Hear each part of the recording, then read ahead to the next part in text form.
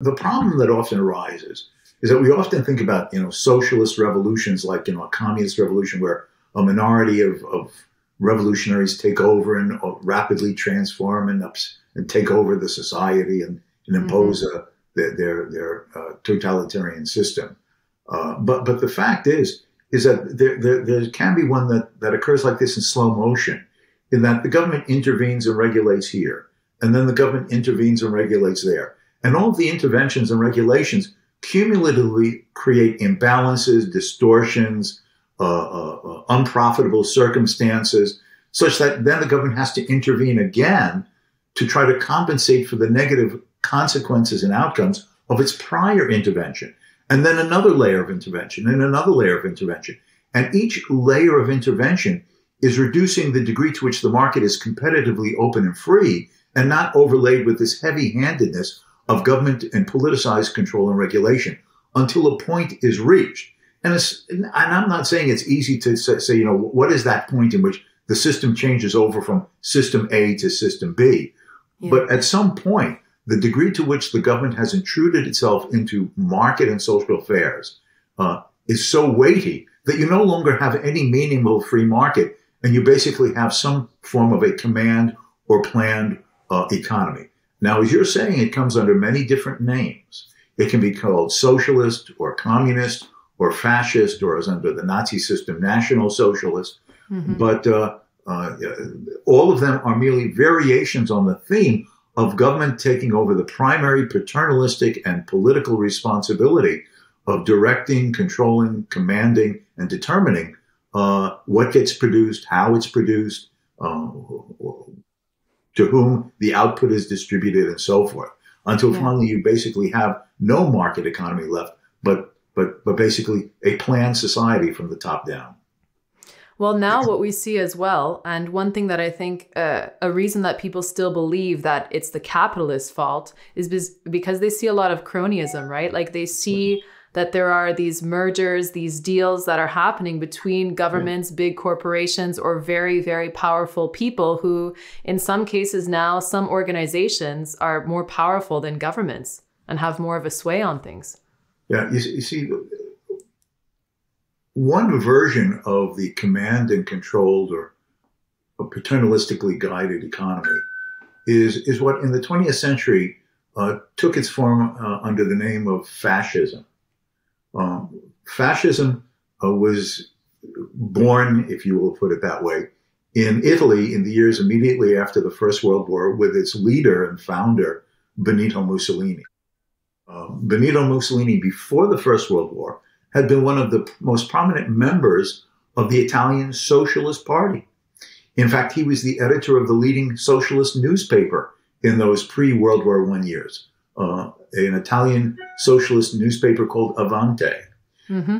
At the end of the First World War, he decided that Italy needed to be more nationalistic and less internationalist, as the other forms of Marxian socialism had focused upon in ideological principle. For 2,500 years, the Pontine Marshes were a blot on Italy.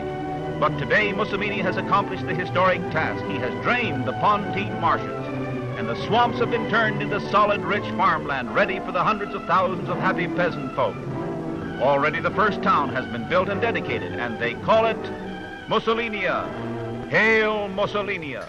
And what he therefore advocated was another version of the planning and command society, and that is you don't nationalize the means of production, like the Marxists and most other socialists historically had called for, and the government directly owning and then controlling and planning what got produced, how, where, when, and for whom. Mm-hmm. Instead, most industry would be left in private hands, but the government would overlay it with planning agencies and authorities that would dictate the prices at which the goods were sold, the types and amounts of output that each firm and industry would manufacture and offer on the market, and to whom it could sell it and in what quantities, the wages and the work conditions under which people would be employed. So basically, it's just another version of a planned economy as the traditional image of socialism with direct government ownership. but merely on paper, things remain in private hands, and the government has agencies that tell the private owners what to do.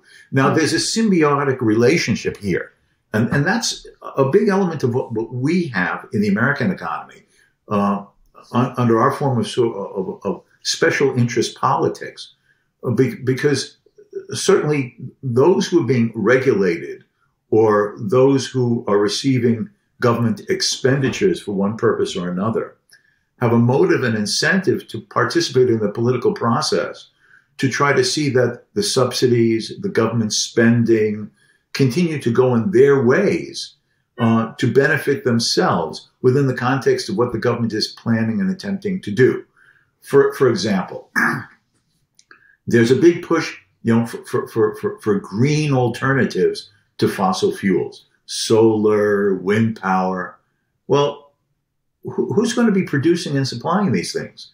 Mm-hmm. There are solar panel manufacturers. They're the builders of the wind turbines, and going on through all the other variations on this theme.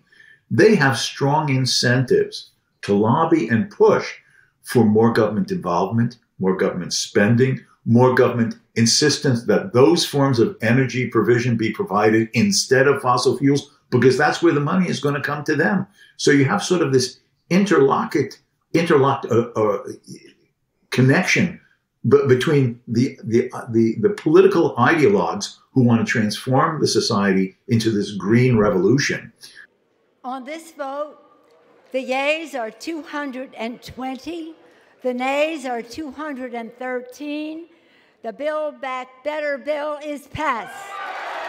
The bureaucrats who make their living being part of these structures imposing and determining and guiding and commanding, and the groups in the private sector who will be the beneficiaries of that expenditure largesse. And in an age where this pandemic is made so painfully clear that no nation can wall itself off from borderless threats, we know that none of us can escape the worst that's yet to come if we fail to seize this moment.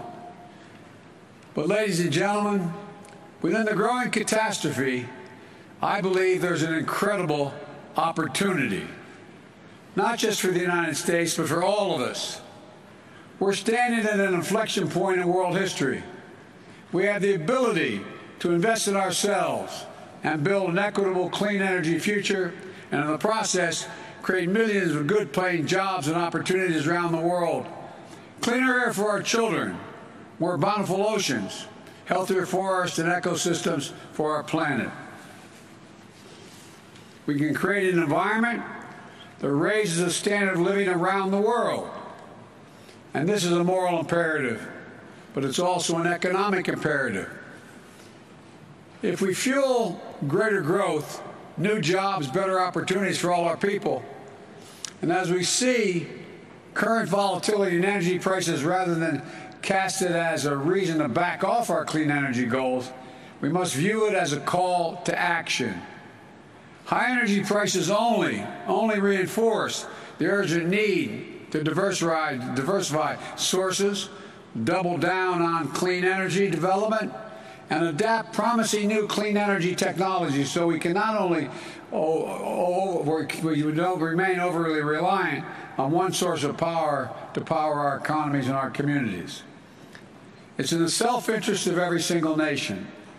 And this is a chance, in my view, to make a generational investment in our economic resilience and in our workers and our communities throughout the world. That's what we're going to do in the United States. My Build Back Better framework will make historic investments in clean energy, the most significant investment to deal with the climate crisis that any advanced nation has made ever. We're going to cut U.S. greenhouse gas emissions by well over a gigaton by 2030, while making it more affordable for consumers to save